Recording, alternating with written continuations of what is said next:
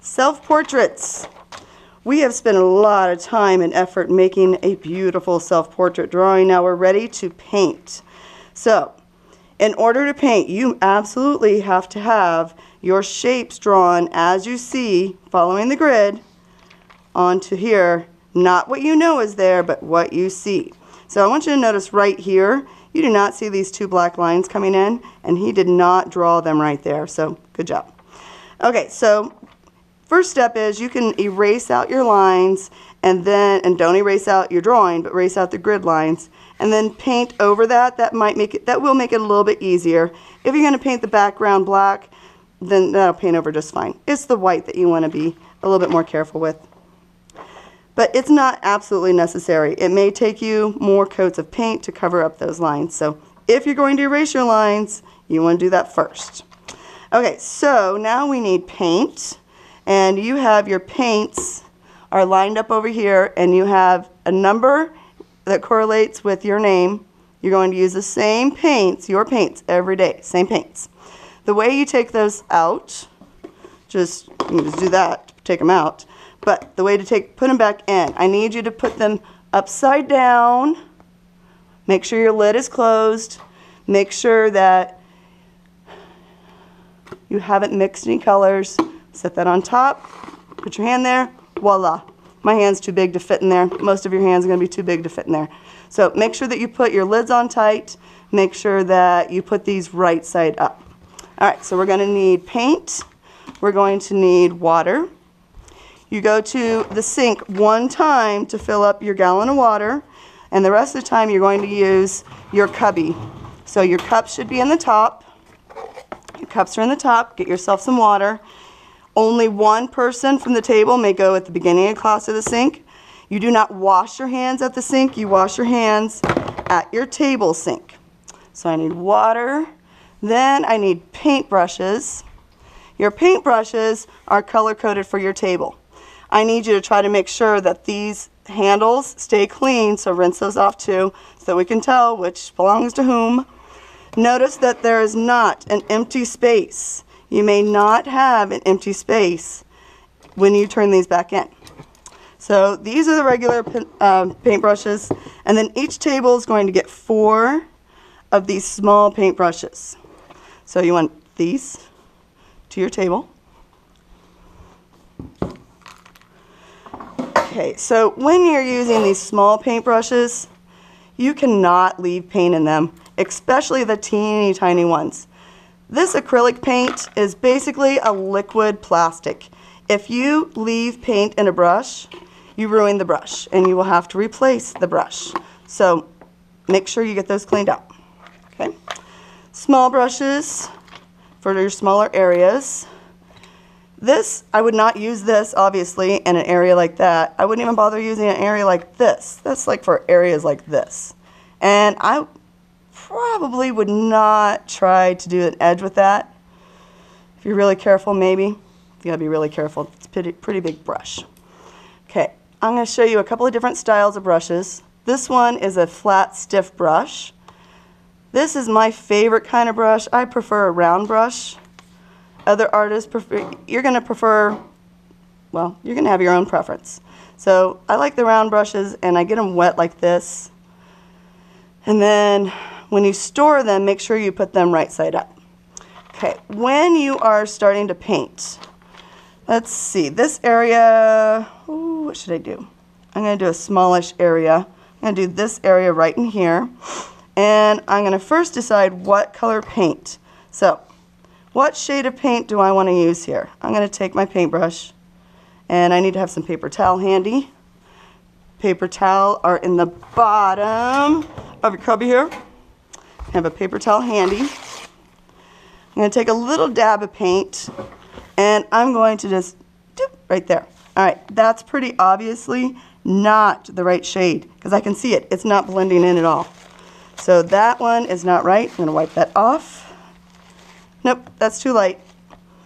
Oh, also you want to make sure that you shake your jars. If you ever open up acrylic paint and there's a thin layer of clear liquid over the top, that's actually the plastic part, and it needs to mix with the pigment in order for it to work right. to flow nicely and things. All right, so that one's too dark. I'm gonna try this one. See if this one blends. Actually, I said dark. That one's too light. I'm gonna take that. Boop. That blends in pretty well. Now, if you get a shade that is in between two of your values of paint, you're just gonna have to make a choice which one you want. So I'm gonna wipe that off so I can still see my grid.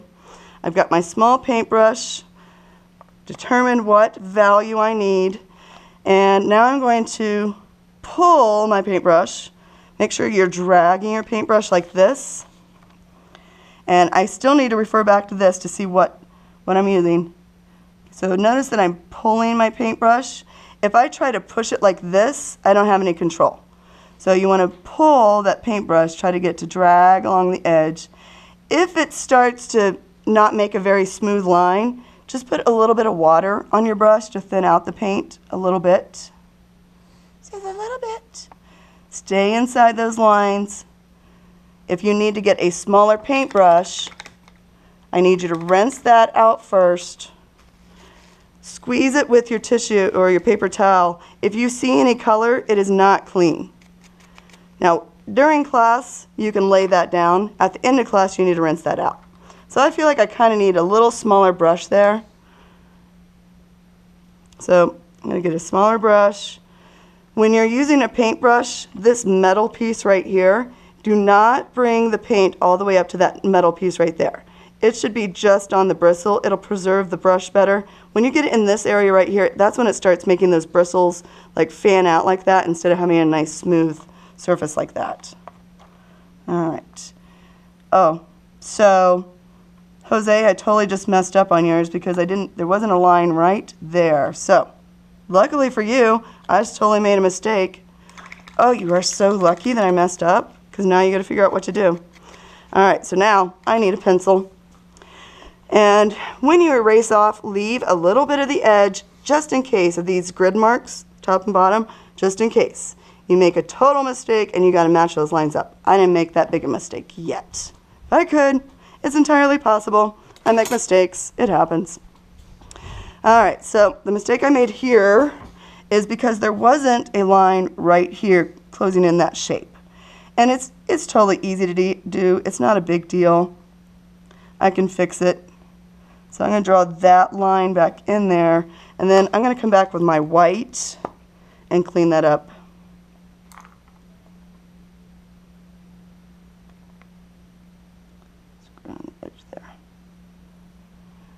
There's a lot of shapes and lines in these portraits. It's entirely possible a very experienced artist could miss a line or two. It's not a big deal. You make a mistake, you fix it, you move on, da-da. All right. And I also notice here, like this shape here, Jose's gonna really wanna look at the depth of that shape, like it's wider than the actual line he has. So you need to make sure that you're really paying close attention to your original. Okay, so you want to make sure that you keep those lines crisp. Use the paint, use this laminated copy to match your value scale. Have a paper towel so that you can clean it off the tip of the brush. I use the back of the brush to dab it in. Make sure you clean that off. Okay, now cleaning brushes. To clean your brushes, first of all, you want to make sure that this has all the paint out of it. I'm going to get a clean one because that's pretty full of paint.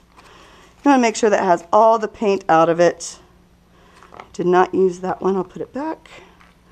Any paintbrush that you used, leave it out. Don't put it back in here. If you used a paintbrush, do not put it back in here because then you have to clean all these brushes because nobody knows which brush you used. All right, I did not use these. I'm going to put those back and take these to be cleaned. I've already got what I think is all the paint out of there. So now I'm going to come over here. Oh, I forgot something too. Forgot to tell you that paint shirts are in the top drawer. Your paint shirts, this is a group, this is a shared studio.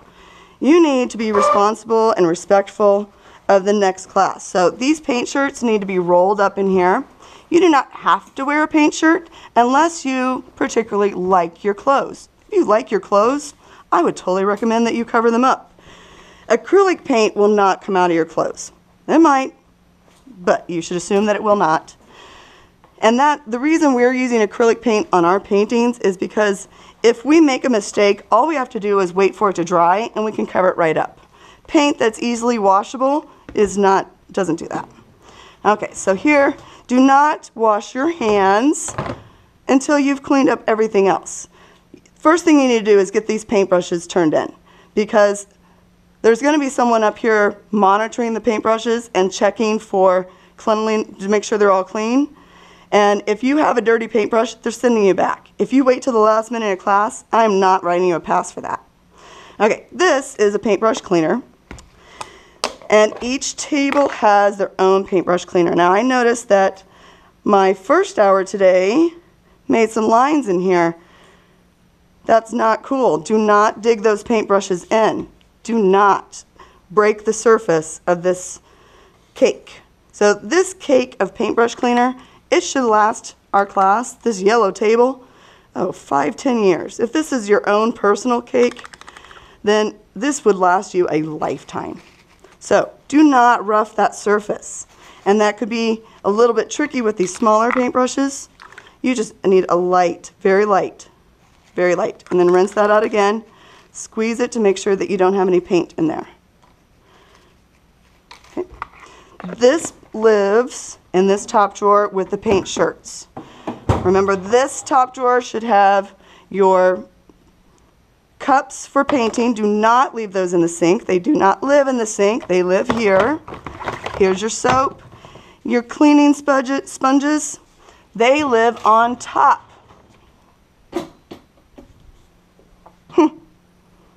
Okay, the lid is missing here. They live on top of the lid. Do not put them anywhere else. All right, so today you're going to start painting. Make sure that you use the end of your paintbrush. You could use a pencil too if you want to like dab it to find the color. Make sure you rinse your brush as well. When you are ready to take it to the drying rack, you need to make sure that you do not lay it on anyone else's piece. So first hour, start at the bottom here. This tab right here, this is the start of the next 8th grade class here. You need to start at the bottom of where that tab is and put your piece in, check, make sure that no one else's piece is there. How angry are you going to be when someone shoves their piece in on top of your wet paint? Oh, so angry. Oh, so angry. So make sure that you are putting it on the next available rung. So if we're putting it here, these two spaces are filled here. This should be down here. You're going to do side by side, 2 by 2. So the next available rung is right there.